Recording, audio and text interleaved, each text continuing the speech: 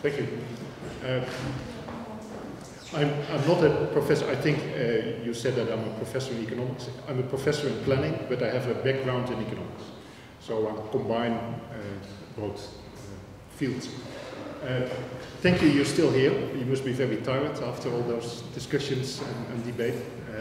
Although I didn't understand everything, but I learned a lot about development issues in Sao Paulo, and I think it's very interesting, and it very much links to my own research.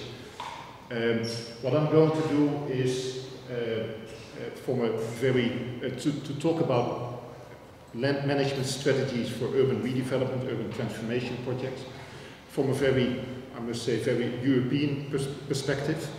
But again, I think there are many links with transformation projects and strategies here in Brazil. And also a bit from a theoretical perspective, trying to give a sort of a theoretical overview of land management strategies, value capturing, and so on. So that might be a bit boring. I don't have pictures of very nice, fancy projects in the Netherlands. It's all boring slides, but you have to do it with that. It's about choosing the right land management strategy for urban redevelopment projects. And it's also, apart from the European perspective, apart from the theoretical perspective, it's also sort of a pragmatic instrumentalist perspective. I'm looking at instruments for this kind of projects, and asking myself the question, which instrument can be used at what for which kind of projects.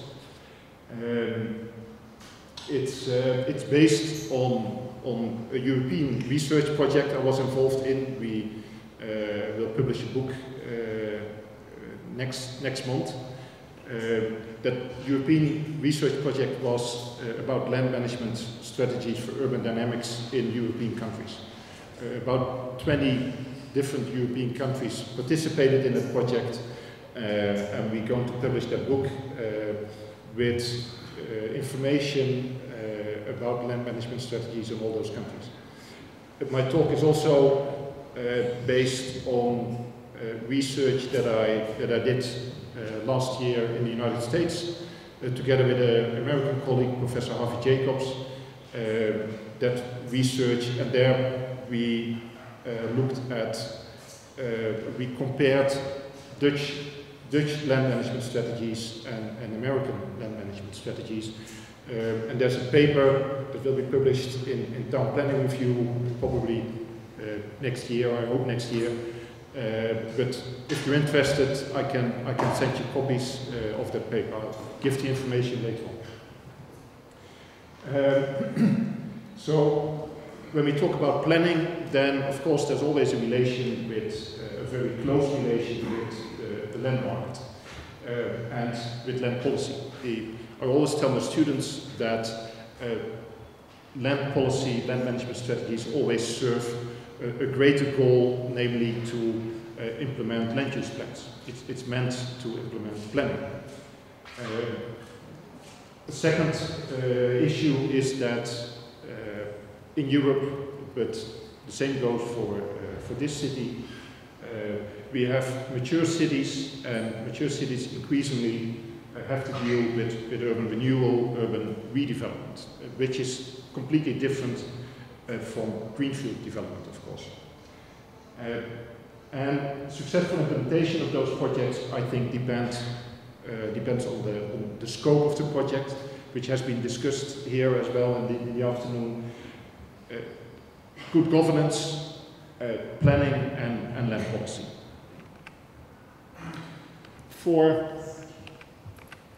Still introduction, 4 different observations. First,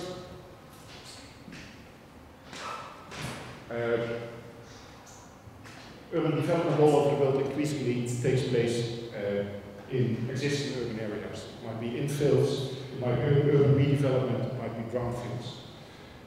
All those projects, and again compared to to greenfield developments, those projects are usually complex by nature, I would say. And that's the European perspective, I think very different from the current situation in Brazil, but there's a financial and economic crisis going on, which has caused that many projects have come to standstill. The planning for decline issue that I mentioned this morning. For the Netherlands, and I'll explain that with this figure, the enormous increase of development gains have not solved the problem. What I mean with development gains is the increment in land value that stems from changes in land use. If you change the land use, then there will be an increase in land value. That increase in land value can be used to cover the costs of developing that land, and then there's something left over, which is the development gain, the purple arrow in between. Well, what we see in the Netherlands, but that's just an example, is that in the last 20 years the development gain increased enormously, for the simple reason that property prices increased a lot, and of course, and because property prices increased, land values increased as well. In a way, there's always a struggle between the different agents for that development gain. Part of that development gain will go to the original landowner. If he's smart and he's able to negotiate, then he will capture part of that development gain. Then part of the development gain will go to the developer, depending again on the negotiations between landowners and the developer. And then part of that development gain might go to the government, or to social goals, to implement infrastructure, public works, to implement affordable housing, etc. So there's the amount of money that is available for all those social goals depends on how much the other agents in land development processes will gain. And that, if we compare that in the international context, then it depends on sometimes historical situations, how all those different agents deal with those projects, and of course it also depends on legislation and instruments that can be used by local governments to capture part of that value.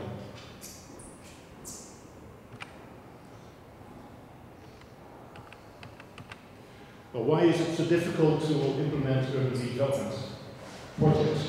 First, we usually have a high development cost.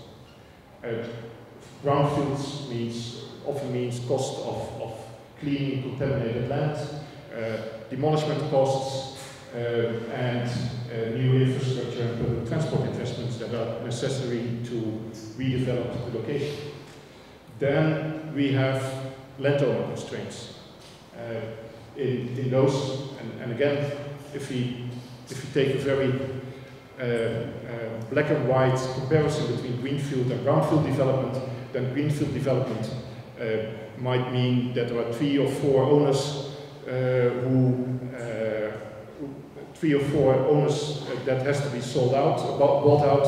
In redevelopment transformation projects, it might be hundreds of owners who have to be bought out, which makes the project very complex.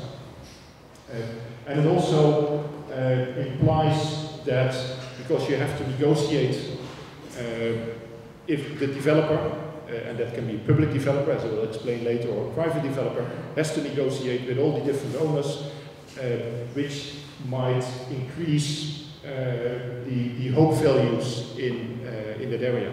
Owners might think, and I think that was something that came up in one of the presentations as well, we better wait for development because in 1 or 2, 3 years' time we will get a better price for our property.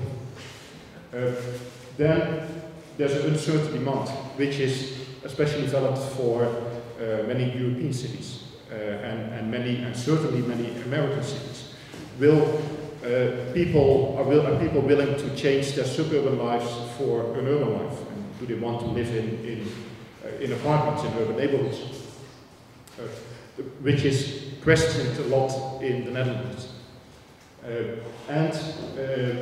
There are ineffective policy tools.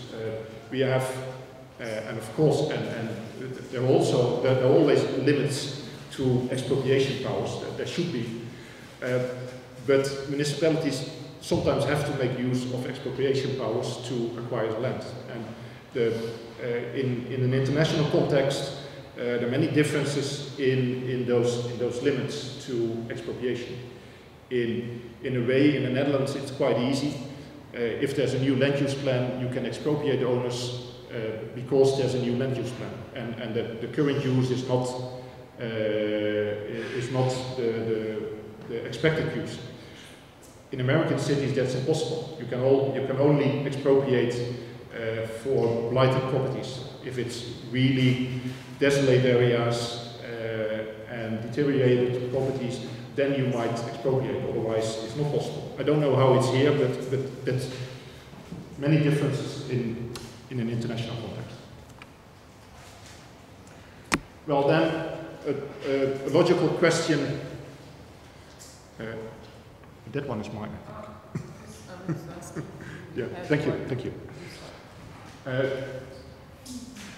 The question to ask, of course, is how to improve the feasibility of those projects, which is being discussed all day, I think. Well, we can wait for better times, which is currently going on in many European cities. We can change the scope of the project, increase densities, try to make use of, go away from ownership constraints and try to find ownership opportunities, change the scope of the plan to only those plots for which the owners are willing to cooperate, for instance.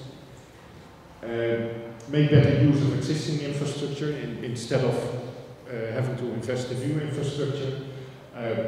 And then other, perhaps less popular interventions are considered as well, like the reduction of affordable housing in your plan, which will increase probably the financial feasibility of your plan.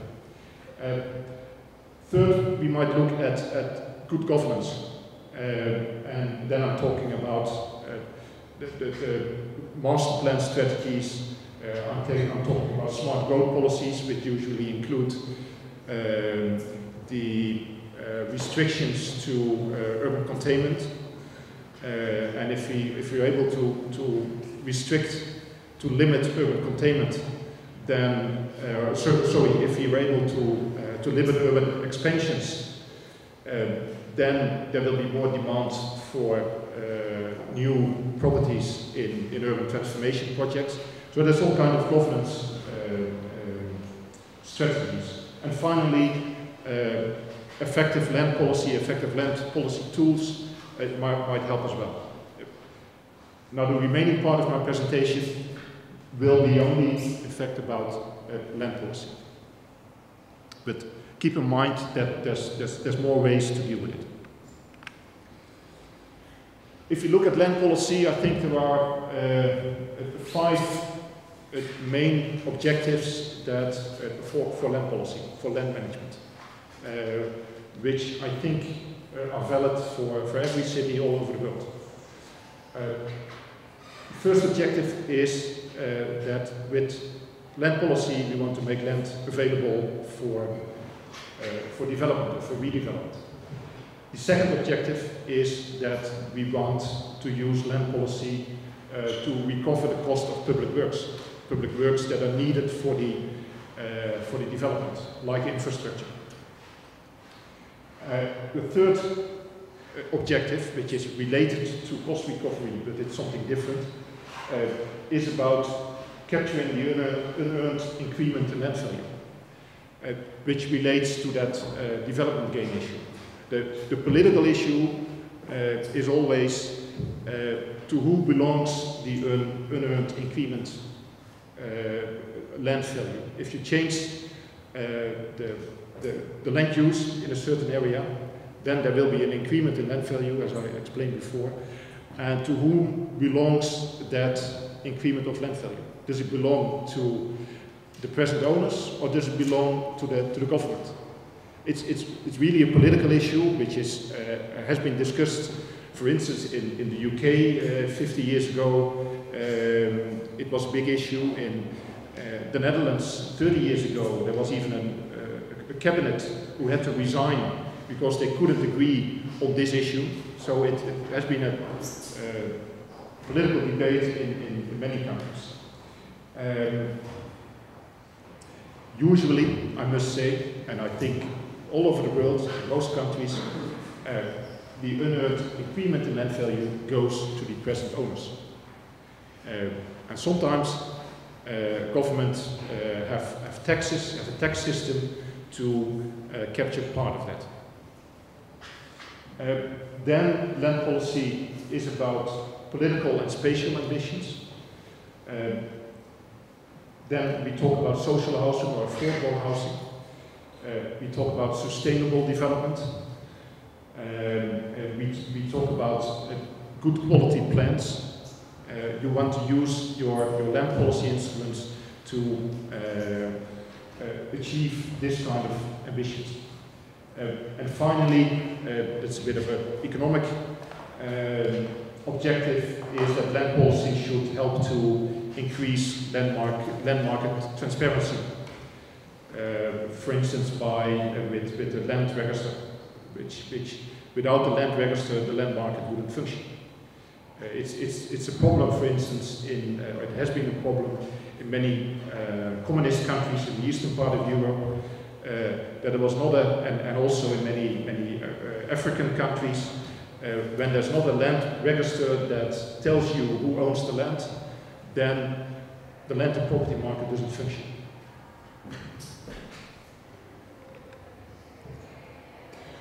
Well, then, and I'm not going to discuss them all in detail, but related to those objectives, there are a lot of land management tools available to municipalities. It's expropriation, it's preemption rights, it's inclusionary zoning regulation to stimulate social housing. It's land banking, it's public land development. When we talk about cost recovery, then that can be taxes, but it can also be developer contributions for this cost recovery negotiated between a municipality and a private developer. And it can be different land readjustment models, like urban land readjustment and public land development, which I come to a bit later. Value capturing, I talked about it, local taxes, impact fees are sometimes used in some countries, and I also talked about the land register and legislation for urban land readjustment. Then, when we talk about different land management strategies, I distinguish three different main strategies for land policies or land management strategies. First, I would call public-private initiatives, which includes conditional development approvals, which includes master planning. I don't have a good word for it, but master planning combined with pointing out development opportunities. So it means the municipality establishes a master plan and points out different opportunities for development within this master plan, and then leaves it to the private sector to come up with ideas that fit within the master plan. And then concessions, like we've discussed today, are another example of public-private initiatives. Then we have what I would call ownership-based developments. So they start these kind of strategies are meant to to stimulate the owners, the present owners in a certain location to start redevelopments. Urban, and that's what I call urban land readjustment. I will come to that later again. It's being discussed in the Netherlands because this kind of model we don't have in the Netherlands, while many other European countries like Germany, France, Spain, Italy, Switzerland, Norway, and Japan as well, they do have this system, and it's being discussed if we should have a system like that. And then the third land management strategy, which is typically Dutch, it's used in other countries as well, but it's the common model in the Netherlands. It has been the common model in Dutch cities for a long time, which is public land development.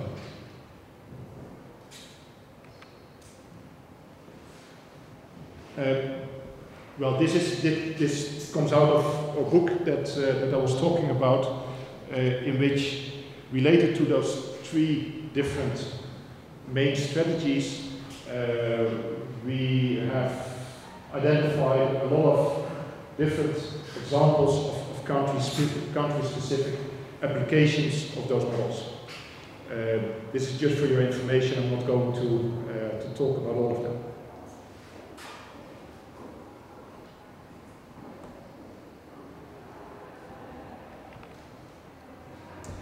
Then, and this is to explain public land development, the common model in the Netherlands. This is what is most common in many other countries. Is the private developer who acquires the land from a landowner or many landowners and will be responsible for land and property development. And develops, so makes land available and will develop the property. So it's on one hand, in the hand of one private developer or a consortium of different developers. If we look at public land development in the Netherlands, then the system is different. Then what happens is that the municipality acquires the land from the original landowner. Let's say if it's a greenfield development, they acquire the land from farmers. They make that land available. They service the land, drainage systems, etc. They reparcel or readjust the land into new building plots, and they sell those building plots to property developers or to end users. And property developers are only responsible for property development. So they're not responsible for the land development. Well, to explain this, the municipality buys all the land that should be developed for either a greenfield or a transformation project. There's no monopoly powers for municipality, although for a long time in the Netherlands it was only municipalities who were interested in buying land, and all private developers thought, well, it's okay, it's a good system, because we don't earn any money with land development, we only earn money with property development, and we get good quality locations from the municipality, and they take all the risk, which is important as well, for that land development, so let them do it. But in fact, and that's what happened in the past 15 years, no monopoly powers, so others can acquire land as well, and they started to do this. Then the land will be serviced, readjustment of parcels into building plots, and what is important is that when the municipality sells the building plots, then they sell the building plots against full market value. So it means that a substantial part of those development gains may go to the municipality, and the municipality uses that part of the development gains that they receive used that to cover all costs of public works. And they were even able to make money out of it, to make a profit. And they used those profits for other developments within the city that are less profitable. And that system worked very well for a very, very long time.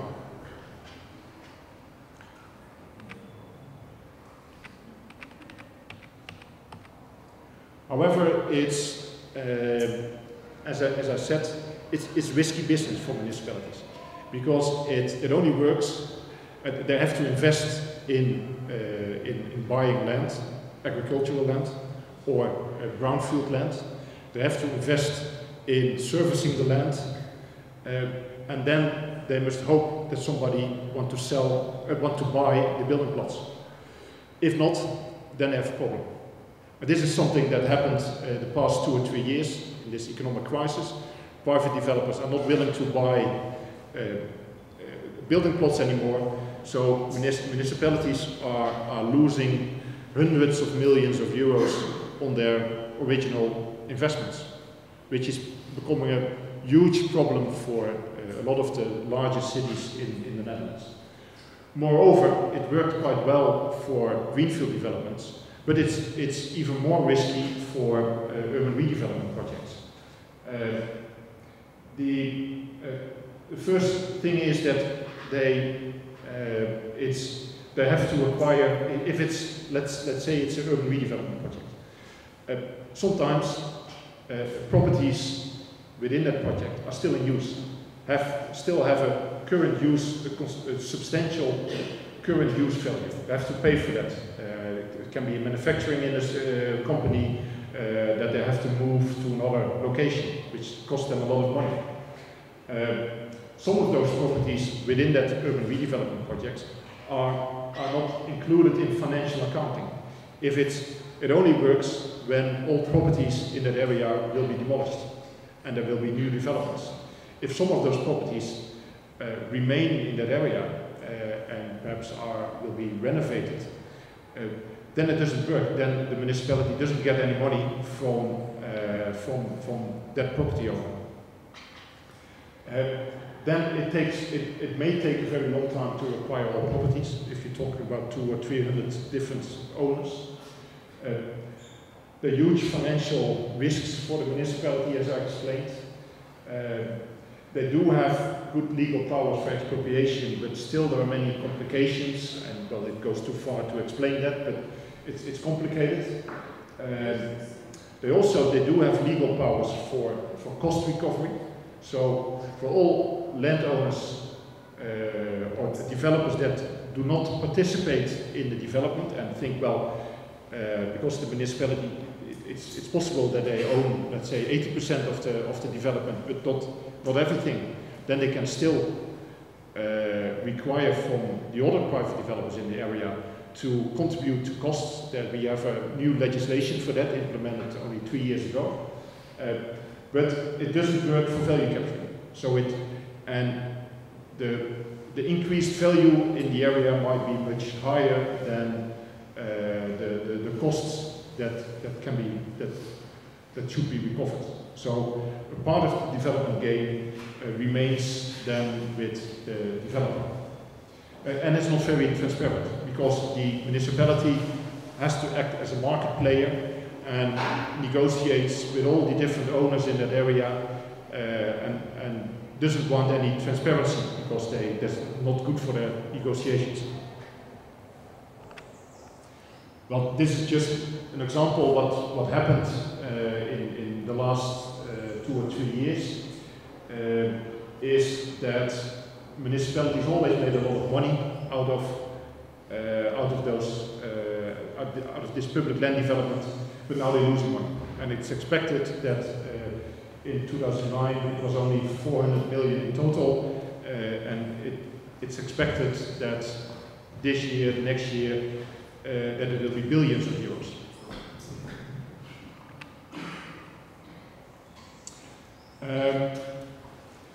So public land development might work in some situations, but certainly not in all situations.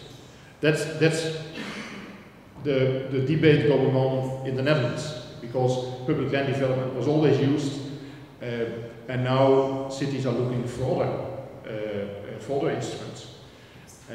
I think for other countries, it might be interesting to look at the possibilities of public land development, but only in certain situations and for certain locations, depending on different issues that I will come to later in my presentation. So another opportunity, another strategy might be this master planning, which I think is a bit similar to strategies that are used in this city. And it's also many American cities make use of this kind of strategy. So what they do is they implement a master plan for a certain area, and within that area they point out different places, different blocks that should be redeveloped. That the municipality wants those blocks to be redeveloped. And then they invite private developers to come up with ideas and plans for those different blocks. They will negotiate with the private developer to contribute to the costs of the master plan, and then block by block can be developed. If there might be a problem in this kind of developments, and that this situation in American cities, there are many problems with this kind of projects, because within this master plan the city also would like to have affordable housing, for instance, and which is not profitable. So private developer, there will be a private developer who negotiates with the municipality that, okay, I might be willing to include affordable housing in my plan, but then you have to, municipality, you have to contribute to my costs because it's not profitable. The very simplistic way of looking at this, if there's no money in development, then you might look at the owners, the future owners in that area, and try to get the money from the future owners. Tax increment financing is an instrument that is used by, I think, the most commonly used instrument by American cities, and what it implies is, let's explain it this way, is, let's say this is the start of the master plan. If nothing happens in that area, then the income that the city receives from local property taxes will remain the same or will even decrease. If those developments will be implemented, then the income from property taxes will increase. So what they offer to private developers is that, okay, if you're willing to develop that plan according to our conditions, then we will capitalize all the future, let's say for the next 20 or 25 years, all the future income from property taxes. They will implement a bond for that, for the similar to the value of the future income from property taxes, and with that bond they will subsidize the private developer who is willing to implement that plan with affordable housing. Of course, that's very risky because you never know if the development will take place and if those property taxes will really increase as you expect. So the negotiation is in that case is then between the municipality and the private developer, because the municipality will implement the bond, but will negotiate with the private developer that the private developer should take the risk of not being able to pay the debts of that bond. And it depends on well, the position of municipality and private developer, or they might share the risks or whatever. That's always negotiated. So again, if there's no money in development anymore, then and it's discussed in the Netherlands, and I wonder if it's an issue here in Brazil, then go and look to the future owners. Then the third model is urban land readjustment, which is, we very briefly discussed this. It's different from public land development, as I just explained. And this is the model that is in, for instance, in Spain, the Valencia model, perhaps you heard about that, is a type of urban land readjustment. In Japan, they make use of that instrument. In Germany again. And well, this is a business case that was that I discussed a couple of months ago with the City of Amsterdam. The City of Amsterdam gave me this business case and asked me, would urban land readjustments help us to solve the problem? The problem is as follows. It's a small, existing, but very depressed office location with 6 different owners. 4 of the offices are completely let, but renovation investments are needed to guarantee future use. 2 offices are vacant, and demolishment and redevelopment for those 2 offices is inevitable. All 6 owners face evaluation of their properties, and all 6 owners will also benefit from redevelopment. But the situation is that if the municipality doesn't take any action, then nothing will happen in that area, because these 6 owners do not agree with each other on the development.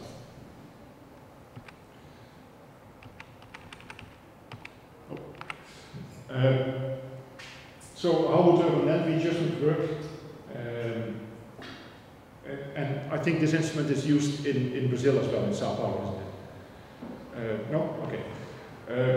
All the owners of land and property transfer their property rights temporarily to an area development company. All land and properties, in this case 6 properties, are brought in at existing use value.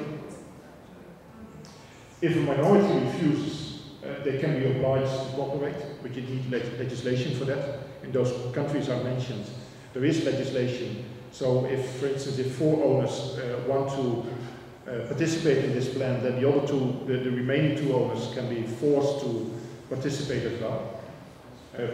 The pool of land in that area will be reparceled.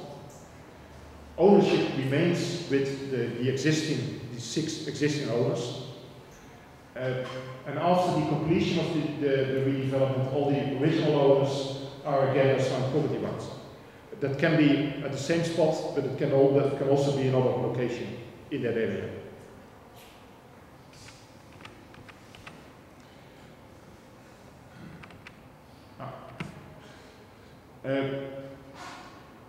The property rights that they will receive again will be equal to their original share in value or in size. So if they would, in the beginning, if they would have, let's say, 20% of the value in that area would be for one owner, then in a new situation, he will receive again 20% of the property rights in that area. Municipality might decide to take ownership of the land for public use in that area. And all owners, and this is important, all owners contribute to the costs of redevelopment, but they also benefit equally from value increase. Which means, in this business case again, all owners share both cost and value increase. The share of the individual owners in the cost of the redevelopment depends on the difference between the value after redevelopment and the original value of the properties. Well, for instance, if we have the owners of the properties that will be demolished, that present use of those properties, vacant properties, will be very low, and the value of the new properties will be like this. So this is their gain. If you look at the owners of properties that were still in use but will be renovated, then they are at the current use value is like this, and the new use value will be a little bit higher, but not a difference as large as the other owners. So their gain is smaller. It means that the owners of the vacant properties, they have to contribute. They will contribute more to the development because they benefit more from the redevelopment than the owners of the offices that were still in use. Well, I think that might work in certain situations, again, as the other strategies might also work in certain situations. To come to a conclusion,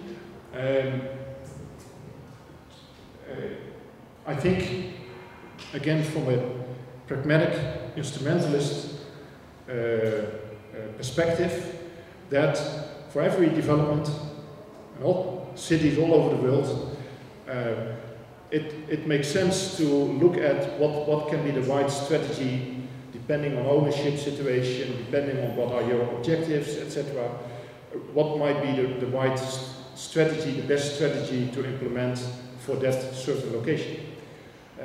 And I think choosing the right development model depends on what are your planning goals that you want to achieve, what are your social goals that you want to achieve, what are your financial goals that you want to achieve, and perhaps also what are your goals related to market transparency that you want to achieve. So, for instance, if you look at planning goals and you compare public land development with the other two, then from a government perspective, public land development can be attractive because it enables proactive planning. If, as a local government, you want to implement a certain plan, for the other two models, you have to wait for private initiatives, you have to wait for owner initiatives for the development takes place.